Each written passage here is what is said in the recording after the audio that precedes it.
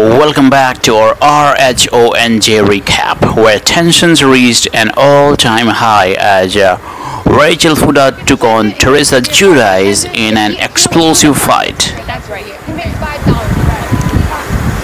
Fans are buzzing with excitement, declaring that someone has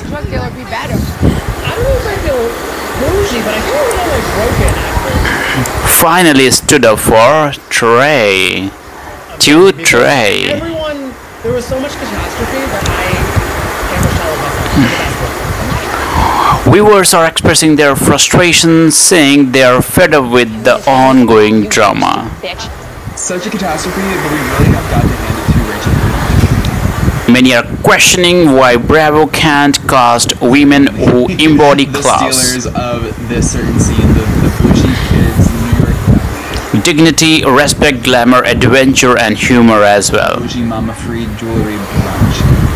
It's very much my single is dropping, or like the The clash between Rachel and Teresa has sparked a debate among fans, with some applauding Rachel for speaking her mind, It's up there with iconic names. and others taking sides in the heated argument. Emotions ran high as the two reality stars It's 4 or 5 at this point, but we keep getting these all. went head to head.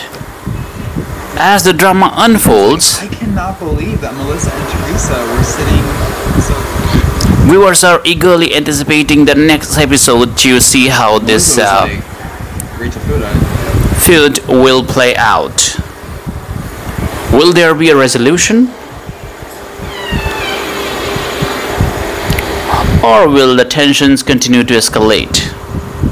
Stay tuned for more RHONJ updates and drama-filled moments. Bye-bye.